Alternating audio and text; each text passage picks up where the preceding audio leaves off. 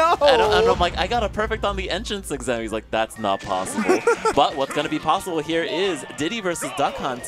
Who's going to take it home? Oh my god. Peco, absolutely no chill. Going in so aggressively. Absolutely. 58% already? And the banana hitting the can as well. Peco is not wanting to waste any time letting Fawn set up on FD with all of the Duck Hunt projectiles.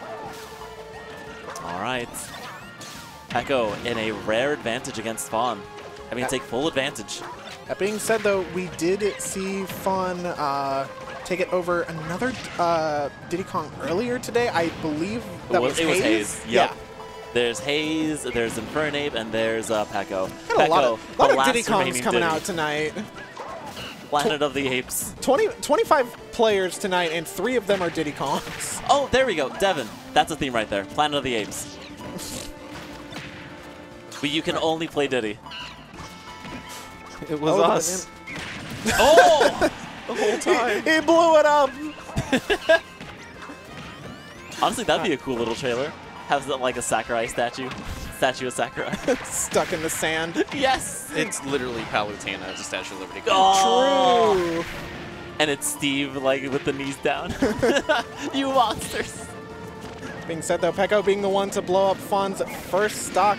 But the Bandito tanking the hit and taking out Peco's first stock. He was like, draw. You can't mess with the Bandito. That's the most powerful one. He's got a fire effect on his gun for a reason. He does? Yeah. Oh, I didn't even notice that. The little details, I'm telling you. All right. Fawn starting to mount a bit of a comeback, getting that throw conversion on the can. Now having Peco off stage. Even percentage. Tried to catch the barrel recovery with the down air, but unfortunately not finding it. What Peco is very... Oh, the no. Footstool! But just walking right into the banana, unfortunately. Peco wisely disengaging there, realizing that the can was coming. Did he slip on the banana to low profile the clay pigeon? I would like to believe. I mean, I don't think he intentionally slipped on the banana peel, but I think he intentionally delayed getting up from it. The barrel explosion. Absolutely. Oh, but the cool leader, that's the fastest gunman. He's so cool. He's so cool. Speaking of cool, Peco living to 167, that's pretty cool. That's pretty cool. He's keeping a cool head right now. Living to 179. Fawn still having trouble catching this second stock. Finally, though, I believe that was a neutral air taking things, and back to pretty much an even game. Wow. Unfortunately, Fawn bringing it back. Peco being like, maybe I could have done a little better there when I had that full stock advantage. All right, forward throw, setting up at the ledge once again, forcing Fawn to recover high and utilize that can resource to try and find herself some space. All right, Peco trying to go for that offstage down there. It's his bread and butter. It's what he's best at. Oh, getting caught off stage. Getting caught by the timing of the slowest gunman there, the tall gunman. It's like a slow ball. You never expect it. Yeah, I mean, that's just kind of a weird matchup knowledge that you have to worry about when fighting Duck Hunt, is that the gunmen all have variable timings. All right, I like going for the barrel blast once again from Peco. The blast radius is enormous. Absolutely. Trying to use the banana once again to get himself some space, but instead just putting it right back into Fawn's hands. Not gonna be enough. This edge guard could be it if Fawn, but Fawn is able to use the can to scare Peco away from any meaningful interaction there. All right, it looks like both are trying to grab, trying to hit. Nothing's happening. Oh, and there's the Bandito. And the taunt as well, the laugh.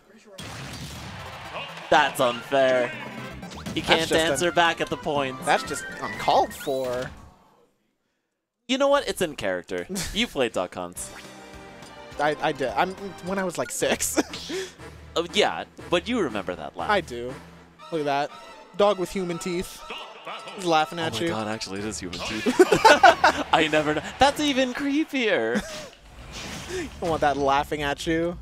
But Fawn is laughing her way into game 2. Back to FD? I don't know about this pick. Well, TNC and Kalos were Fawn's bans, and honestly, I feel like well, I don't know.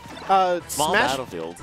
Small Battlefield is a fantastic Fawn stage. Okay, fair.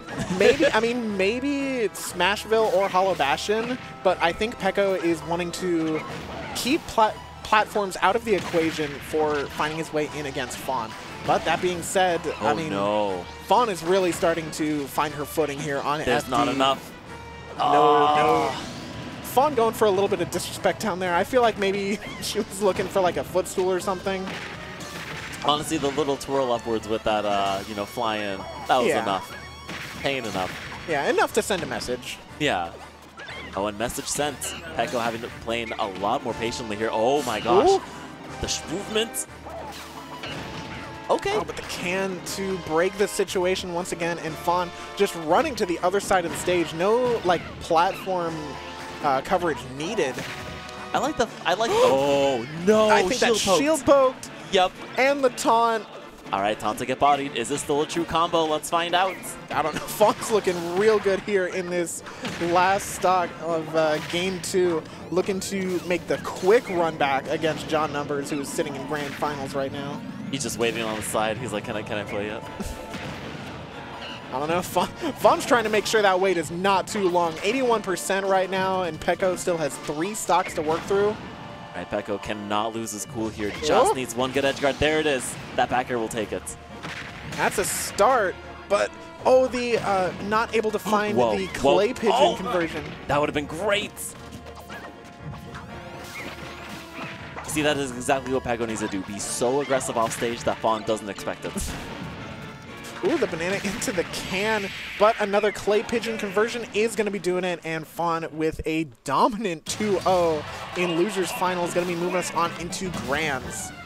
All right, Fawn going to go grab John there as we check out these replays and try and figure out where everything went right for Fawn. I mean, the evidence is all right here. But it's up to you, dear viewers, to put it all together. The mystery of Peco's game 2.